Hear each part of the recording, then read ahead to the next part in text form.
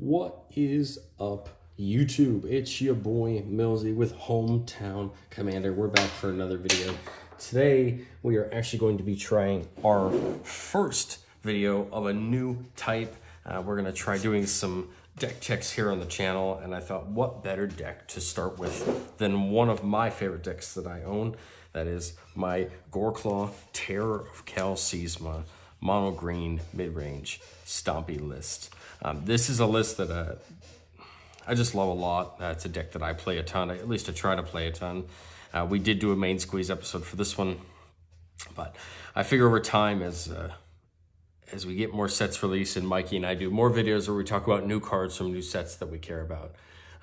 I know that this deck's going to change, so I wanted to put some sort of baseline video out there so you guys can see what's in the deck. Down in the description, there's going to be a link to this deck list if you want to take a look at it. That'll be always the most up-to-date one. This deck is coming out just right after Kamigawa. That's why you see some Kamigawa cards down here, but of course Goreclaw is one of the decks that does tend to get updated at least 1 or 2 cards for every set that comes out. So I thought, why not do probably all of my main decks right here as Kamigawa comes out, so you guys can see what the baseline is, and then for every new set in the future, we can talk about, you know, what cards that I'm considering adding, what cards I'm considering testing to my main decks. And I would love for you guys to join me on that journey of seeing how my decks evolve. You know, this is something that I really enjoy that I've seen other creators do.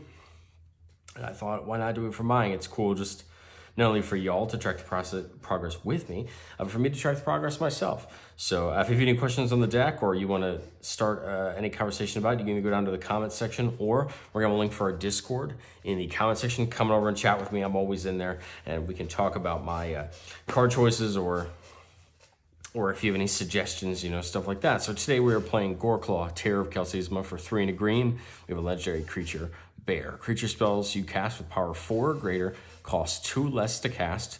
Whenever Goreclaw Terror of Sisma attacks, each creature you control with power 4 or greater gets +1/+1 and trample for the turn. And she's a 4/3. So we've got 2 really important texts on our commander. We have the creature spells you cast with power 4 or greater cost 2 less to cast, which is very important to how I built my deck. And the second part is whenever it attacks, each creature I control with power 4 or greater gets +1/+1 and trample. So we have a trample enabler on our commander, which is great. We really do attack a lot with this deck, so that +1/+1 is going to come in with a lot of handy.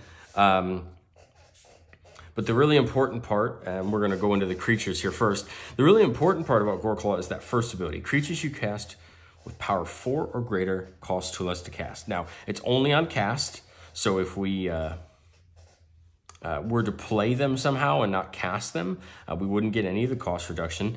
And it's 4 or greater as they are in our hand or in the graveyard or wherever else they would sit when we go to cast them. Now, Goreclaw does not get any of her own reduction, but she's going to make a lot of our green creatures a lot cheaper to play and actually a lot more beneficial to play for us. One of the perfect first examples, and I'm just going to go through this big stack here, we have Questing Beast. 4 for 4 with a lot of lines of text. This is a card that gets so much better with Goreclaw because it's only 2 mana instead of 4.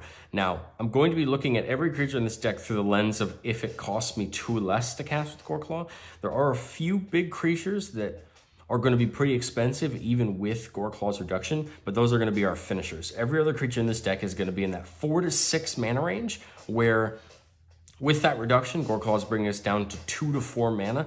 So really on those latter turns, we can be casting more than 1 at once. So Questing Beast, I just love. It has haste, it has death touch, it has vigilance, and it has a lot of other really great abilities. One of my favorite being that combat damage that would be dealt by creatures you control can't be prevented. That's huge. You know, fog effects are popular in the format. People have ways to give their creatures protections and things like that. This just allows us to really make sure we get through for the damage we want to get through. This will get around your deflecting palms and things like that, which is always great, especially when we're playing some decks that care more about spells, maybe as opposed to creatures. Next, we have God Eternal Ronus. It's actually funny, we hit 2 of our big combo finishers in a row. So one of our finishers is God Eternal Ronus. When it comes down, it's going to double the power of each other creature you control until the end of turn, and then those creatures gain vigilance. We have a couple effects in this deck. This is what we want to use to win. We're going to put the board out with creatures.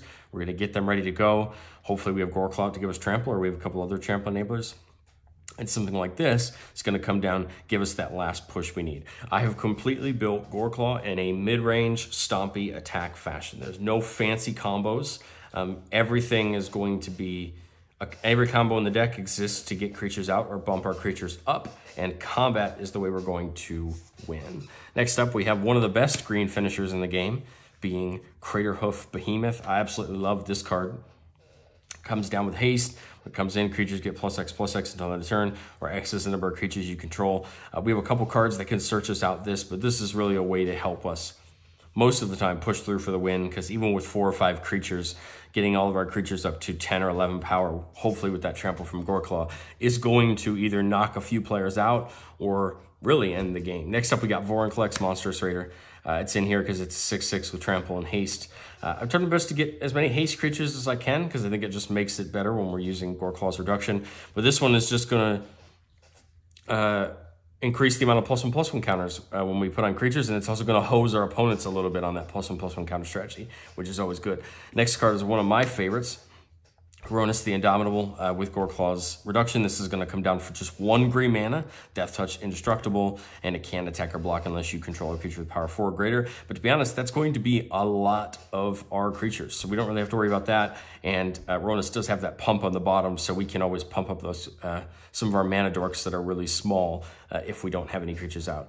One of my favorite new creatures from the newer sets, Froghemoth, is really fun in this deck. He comes down for just 3 mana. It's going to start exiling some cards from our opponent's graveyards. This is a way to a little bit hose some graveyard strategies, but we don't have too many of those. And it gets +1/+1 counters if we can get rid of creatures, and it gains its life if we can get rid of non-creatures. Froghemoth is probably going to hit for 6 or 7 most of the time, which means we can get rid of those cards for whatever trampled through, and it's just going to either gain us life, which is always great, especially in a deck where we don't really care about gaining life, and the +1/+1 counters are just going to continue to make Froghemoth hit harder. One of my favorite green creatures from the last few years, last year, Elder Gargaroth from 21. This card just has, it just feels like just like Questing Beast to me. So much text on the card, comes down for 3 with Goreclaw, Vigilance, Reach, Trample, and whenever we attack or block, we either get a 3/3, gain 3 life, or draw a card, which is huge.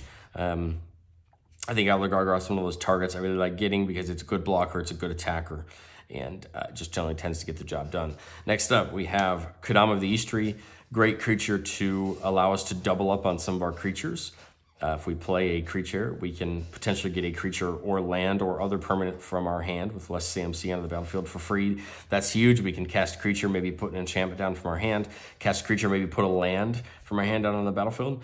It's just going to make it good, and it is a 6/6 with reach, just as a good blocker since we don't have a ton of flyers in green.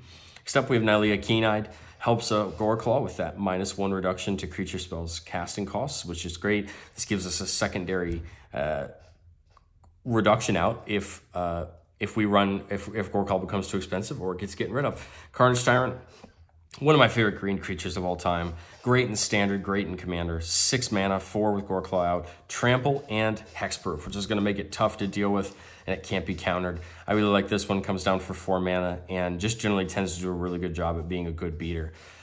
Next up, we have 2 of our fight enablers. We have Thorn Mammoth. Whenever it comes down on another creature in the battlefield under control, we get to fight up to 1 target creature you don't control. A lot of our creatures are going to be huge, so giving the ability of our creatures to fight things is going to be really good. Thorn Mammoth comes down for 5 mana with Goreclaw out, but this is one of those creatures I don't mind paying the full 7 for, because when it comes down, it can fight something problematic. Or after this comes out, everything else that comes in can trigger Thorn Mammoth to fight. So if we can give this guy Death Touch or Indestructible, it just makes it really fun to fight other things. Next up, we have Kogla, the Titan Ape. Comes down for 4 mana with Goreclaw. Another big fighter. It's going to come down as a 7/6 and probably kill most of our opponent's creatures. So it's really good. And then whenever it attacks, we can destroy target artifact or enchantment defending player controls. That's huge. It just allows us to get some of those pesky enchantments off the battlefield. We're playing the other Nylea mainly just for the trample enabling.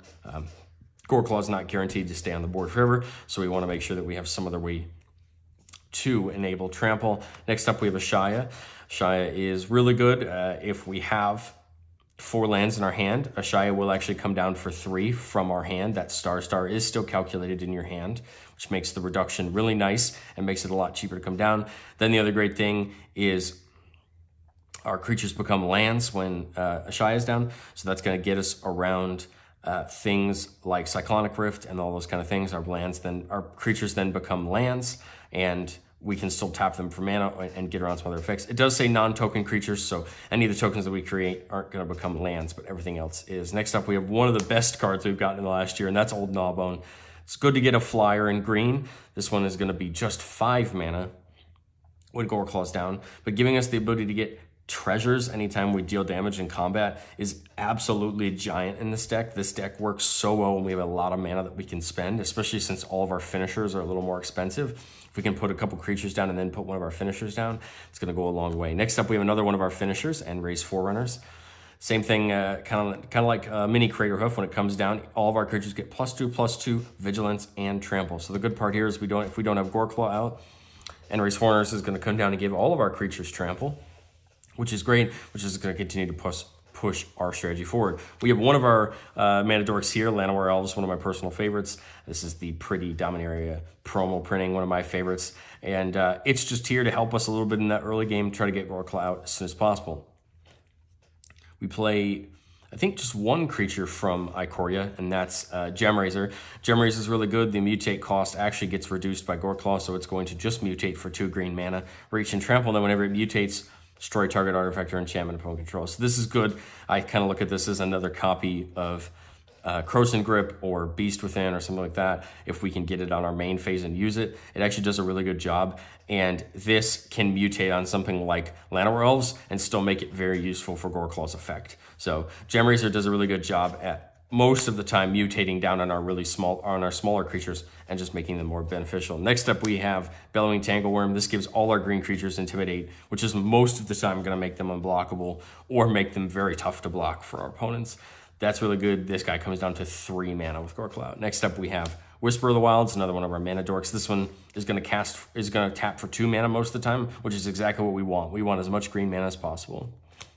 Next up, we have Vengevine. Haste, 2 mana when Goreclaw's out. And whenever we cast a spell, if it's the second creature spell we cast this turn, we get to bring Vengevine back from the graveyard, which is great. If it gets removed or we need to discard it for some reason, we can probably get it back pretty easily. Next up, we have Sirach, the Hunt Caller from Dragons of Tarkir. Formidable is going to do a lot of great stuff for us in giving one of our creatures haste when we're playing big creatures. There's a lot of turns where you can play something like this and maybe a Galtar, one of those big creatures, on the same turn, and then you get to give it haste, and it does a lot of good as far as pushing pressure on your opponents. Next up, we got a creature that's moved in and out of the deck a couple times, but I think it just makes it really good if you can hit the right things, and that's Thicket Elemental. It's going to come down for 3 with Goreclaw out. We can kick it for 1 in the green, and if we do, reveal cards on the top till we hit a creature, and we put that creature on the battlefield. I've hit Crater Hoofs this way. I've hit huge creatures, and it just makes that 5 mana, which we would have paid for Thicket Elemental normally, really worth it if we can hit anything that's even over 5 mana itself. You know, any creature in this deck, if we hit it off Thicket Elemental, is going to be really useful. Next up, we have Ulvenwald Oddity from Crimson Vow. 4/4 for 4, Trample, Haste, only 2 mana when Goreclaw's out, which is perfect. And on that backside, it's going to give all of our creatures getting +1/+1 in Trample and Haste is even better.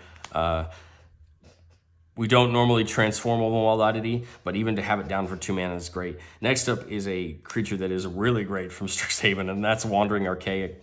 Whenever an opponent casts an instant or sorcery, they may pay 2. If they don't, you get a copy of it. I've ramped this way. I've bounced things back to people's hands this way. This is one of those cards that's going to soft lock our opponents just a little bit and hopefully give us enough time to keep our creatures rolling. Next up, we've got Yeva, Nature's Herald, Flash, and other green creatures we control other green spells we have Flash. This is great because not every creature in this deck has haste. So sometimes if we think our opponents have board wipes, it can be kind of scary to run our entire board out there and get it going with. I've added Yeva and another Planeswalker to hopefully help us cast even Goreclaw or our creatures on our opponent's end steps. That way they're ready to go and attack when they're on our turn. Another great finisher here, Decimator of the Provinces from Shadows of Innistrad. When it comes in, +2/+2 and Trample until end of turn. Most of the time that emerge cost isn't going to cost very much. If we can get rid of a decently mid-range creature on our board, probably brings it down to, 4 or 5 mana, which is perfect for that effect. Similar to the N-Rays, Forerunners type thing, another great finisher. And we really want a couple finishers so that we can see them consistently. Loyal Guardian, the beginning of combat. If I control my commander, put a +1/+1 counter on each creature you control. This meshes with Vorinclex, just makes all of our creatures bigger. And it's just going to make our board better. Another one of our mana dorks here, Elysian Carolid. Same thing, add 1 mana of any color. In this case, it's still going to be green no matter what. And if we control a creature with power 4 or greater, add two green mana. Just great. I tried my best to play 2 mana dorks where we can get more than 1 mana of it over the 1 mana ones, because more often than not, I am playing this turn 2 or 3 and playing this immediately the next turn, which means this is just going to continue to cast for more mana. And our last creature, besides these guys down here, is Thunderfoot Bailiff. As long as we control our commander, it gets +2/+2, and all our creatures get +2/+2 and trample. Just going to continue to make our entire board better. Comes down for 4 mana. So the 2 new Kamigawa creatures we're trying out. We have Springleaf Avenger. This guy has ninjutsu, and that ninjutsu cost will get cut down with Goreclaw. So it actually only ninjutsu for 2, or we can hard cast it for 3. It says whenever it deals combat damage to a player, return target permanent card from your graveyard to your hand. Man, there's a lot of creatures that once they die, we don't necessarily have other creatures that do the same thing, or there's a lot of great creatures we have. This can get back artifacts, this can get back enchantments, this can get back a lot of really good things. I think it'll do well since how much we'll be attacking and how much will be unblocked. And the second, always great to get another dragon in the deck that flies. We have Kuro, the Boundless Sky, flying, death touch, and when it dies, we either get to put 3 land cards into our hand, and we have some pretty important land cards other than basics, or we get that XX Spirit token, where X is the number of lands I control. That's going to be huge because, of course, Goreclaw just cares about those creatures having 4 or greater power, so that Spirit token is probably going to be big enough that it's going to start attacking. I just want to really quickly show off, Michael and I made our own sleeves here, and we each put them on our main deck, so of course Goreclaw had to get our Hometown Commander sleeves.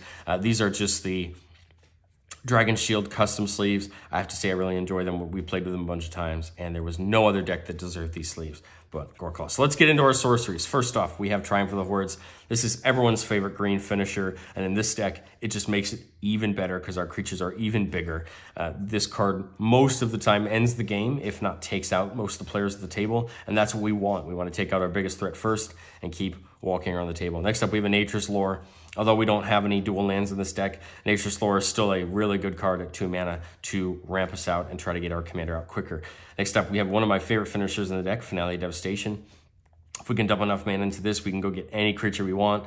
Not bad to stack a Craterhoof on top of that and make some really big attack turns. That is a card that I'm definitely happy I was able to put into the staple binder so that I could get it into this deck. Next up, we have a 3 visits. Same thing. No forced cards that aren't basics, but hey, 2 mana ramp spells is good. We're playing the Kadamas Reach because we want access to as much ramp as possible. Same thing with this Rampant Growth. We really want to hit a ramp spell or one of those mana dorks as often as we can in our opening hand so that we can keep going. Next up, we have Abundant Growth, a card that really I hadn't really considered for this deck, but with me playing this deck on Arena and having a lot of experience with it, I found Abundant Growth to be really good. You choose land or non-land, reveal off the top until you reveal one of that type, and you put it into your hand. This can go get us an extra land, turn 1 or turn 2, if that's what we need. Later in the game, it can go get us a creature to cast if we're running out of cards in our hand. And the last card is Natural Order. Every creature in this deck with 1 or 2 aside are green, which means we can sack one of our mana dorks and go get a Craterhoof off of this. We can go get one of our finishers. We can go get a Gnawbone if we have a good attack and we want some mana. And I think it just really benefits our strategy.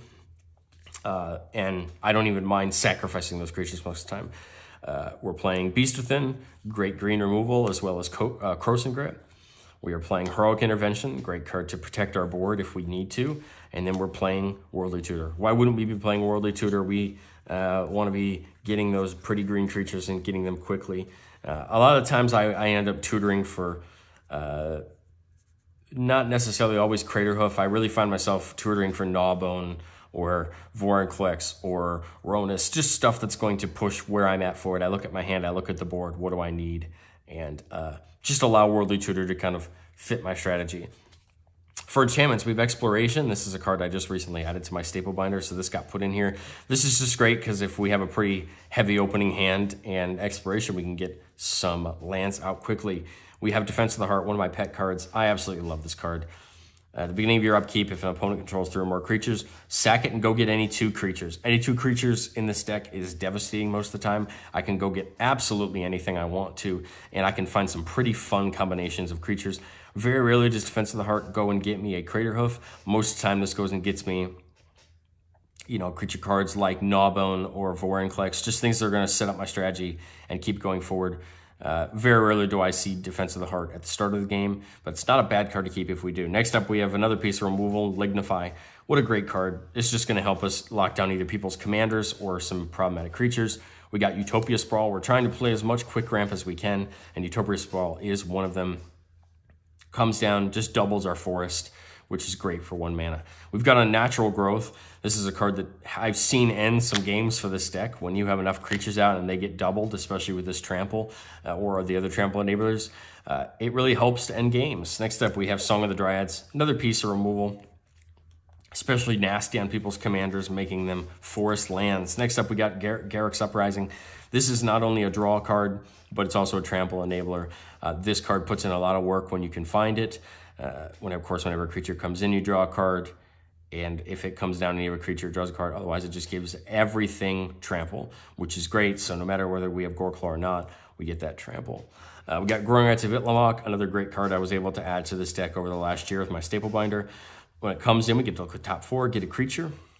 At the end of the turn, if we control 4 or more, we get to turn it over, and we get a Gaia's Cradle on the backside, which is always great. It's never bad to have access to more green mana so we can play more creatures during our turns. We have Kenrick's Transformation, another piece of removal. I really like the enchantment removal. I think it doesn't get played very often, and it's a lot harder for decks to take this kind of stuff out easily. And getting rid of something's abilities is just good. This doesn't just hit commanders, this hits a lot of things. One of my favorite cards, especially in this deck, due to how many creatures we play, is In Search of Greatness. This allows us on our upkeep to cast a permanent from our hand with CMC equal to 1 plus the highest one on the battlefield other than Greatness. This is great because the turn we put Goreclaw down, the next turn we can cast something with 5 for free. If not, we just start riding the train up. It's 2 green mana. If not, it's a scry on every upkeep, which in a green deck where you're not drawing a ton of cards anyway is great just to make sure we always have gas coming. Then we have Sylvan Anthem, one of my favorite cards from Modern Horizons. All of our creatures get +1/+1, and whenever a green creature enters the battlefield, we scry 1. This is great if you have the Great Henge and this out at the same time. It allows you to really make sure those things you're drawing off the henge are going to be really helpful. Next up, we have Elemental Bond. Same thing as that first part of Garruk's Uprising. Just going to draw us cards. We want to get as much card draw as we can because we don't have a ton of it naturally. Then we have Wolf Willow Haven and Wild Growth. Same thing. We're going to enchant our lands. We're going to get more green mana. This is just going to keep us pushing forward. And really the goal here is to get Goreclaw out turn 3, if not turn 4 for sure. And all of these enchantment ramps cards are going to do the same thing. For the artifacts, we have a Sword of the Feast and Famine. One of my favorite cards that I've added in here. Untapping our lands is great. Allows us to leave up protection or get some more creatures down onto the battlefield. But more often than not, that protection from black and green can lead us to get some really good attacks in. Next up, we have the best green card in the deck, the Great Henge. This card does so much for our deck. It does so much to enable our strategies.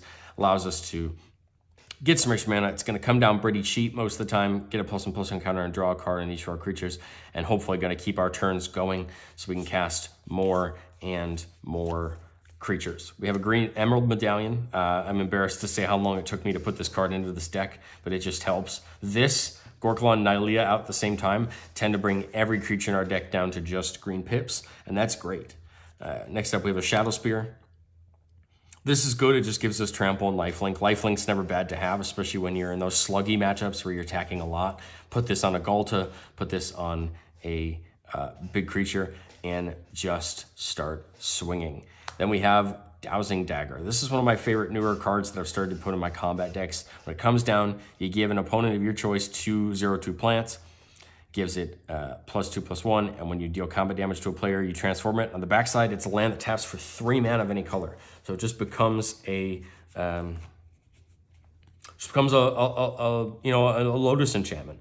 or an old Lotus artifact, which is great. And I don't even mind giving people 2/0/2 Planets Defender, because worst case scenario, they're just going to block 2 off of my trample. We're playing 3 Planeswalker cards, and I love all 3 of them. We're playing Vivien, Monstrous Advocate. This -2 is a combo in this deck. You can Galta into a Craterhoof. You can Galta into almost any creature in the deck, and you can do a lot of really good things. The +1 isn't bad, just to give you a token to block. We don't have a ton of flying creatures, so putting that reach 3/3 down is really good. And being able to look and play creatures from the top of our library means that we're going to make sure we have a hand.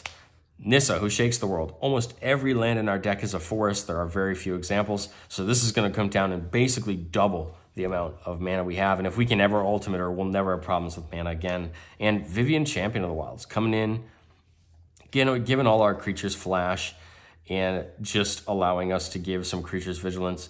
I like Vivien a lot because we can safely put Goreclaw down on somebody else's end step and get to be able to use it when it comes back to our turn. And then we're going to end off with our lands. We are playing mostly basic lands, but we're playing a couple utility lands. We have Boseiju from the new set. This is an absolute staple to me in green. It fits this deck so well, being able to nuke an enchantment, artifact, or non-basic land off the battlefield for 1 green mana most of the time is going to be really good. And the best part here is it will get around some of those counterspell type decks really well, and it's just going to be a good piece. And it's also a land if we need it. We have Nykthos. Nykthos does so much work in this deck when we have a lot of creatures out, a lot of enchantments, a lot of planeswalkers, a lot of permanents. This is just going to allow us to add a ton of mana. Having that down this is never a bad thing to see in your opening hand if you have a lot of lands around it, because we know we're going to be able to build into it. We have Yavimaya, Cradle of Growth. The main reason this is in here is because we're playing just a few utility lands. This is going to make every land on the battlefield of forest, but it's also going to make every land on our battlefield of forest, which means Nissa is going to be able to interact with all of them. This is also really good just to, if I ever choose to go into forest walk strategies, which I don't ever see, that would be good for that, but I doubt that. We have a Castle Garenbrig, one of my favorite mono green lands that has been printed. Allows us to put 4 mana in it to get 6, and that we can only use that to catch creature spells or activate abilities of creatures. Well, that's fine, because with the reduction Goreclaw gives us most of the time, we're really going to be casting creatures for those green pips, and so that is great for that. And then the last of the utility lands should be Lair of the Hydra. If not, nope, we do have one more.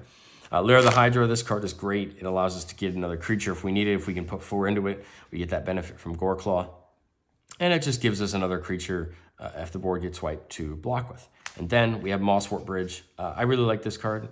I think it's really beneficial in our list to allow us to be able to play a Triumph of the Hordes. If we hit it for free, we can hit a lot of things. And having total power 10 or greater is going to be very easy with this deck to get to. So that means that whatever we cast, we're only going to cast for 1 green. Plenty of times I've gotten Craterhoofs off of this. I've gotten Triumph of the Hordes. I've gotten so many great things for 1 green mana. That isn't bad. And then we are playing about 28 basic forests. At some point, I would love to upgrade these all to the Kamigawa basics, but I have lots of the Zendikar lands. So we are running Zendikar forests. But guys, that is Goreclaw, Terror of Kal Sisma. Like I said, this is my main deck. This is the deck I love the most. This is the deck that I find myself tinkering with the most, and truly really enjoying. This is one of those lists to me that I can rotate those new creatures in when they come out, and I just really enjoy the process of really seeing this deck get better. When this deck first got built, I didn't own a Finale Devastation. I didn't own a Growing Rights of Itlamok. And over time, due to my staple binder, I've been able to really upgrade this deck, make it a lot more fun. And I've taken this to shops, and even though it's a straight combat deck, it's done a lot of work to push my strategy forward. The one thing that I want to make sure I'm doing, and I'll be doing in the future when we do these videos about cards we're considering, is I have 2 cards that did not make the cut this time that I want to just keep in my head for the next time I update this deck. Bow of Nylea and Glorious Sunrise. Bow of Nylea, of course, gives all our creatures Death Touch. When we have Trample, that's a really good combo. This is in there more for the Death Touch than it is anything else, but I think it's still really good. And then Glorious Sunrise just a way to give us a lot of different effects. Mana if we need it, drawing a card, life, or that +1/+1 and trample to the end of the turn. Kind of a mini overrun effect. Pairs really well with Goreclaw and that kind of thing. Well, guys, please tell me in the comments what you think of Goreclaw. If you have any suggestions, throw them down in the comments as far as cards to add. This is a deck that, like I said, I enjoy playing a ton, and it sees a lot of play in our play group, and this has been a deck that I've grown even more in love with, taking it to a shop and playing against some more control lists and things like that, because I think it tends to catch a lot of people off guard. It's one of those decks that once it gets going, it becomes very tough to stop, and I think it just makes the deck more fun to play. You're trying to build your board up in that mid-range, attack your right opponents, and hopefully win the game with a Triumph or a Crater Hoof or something pretty easily. But I've never found this deck to have a problem with dealing that full 120 damage if we have to. Just hopefully we don't have to. But thank you guys so much for watching the first video in our series, hopefully, of showing off our main decks. And pretty soon I'm going to be showing off my staple binder as well, so you guys can see what I consider to be staples, the cards that I use in a lot of my decks. And we're gonna hopefully be tracking that in the future too, what I'm adding, what I'm taking out, so you guys can join me along in my, I don't know, I'll call it a journey. It is a journey playing Magic, and I really enjoy what collecting has brought for me. So there you go, guys. Goreclaw, Terror of Cal Sisma. Like I said, link to the deck is in the description, and we will catch you guys next time.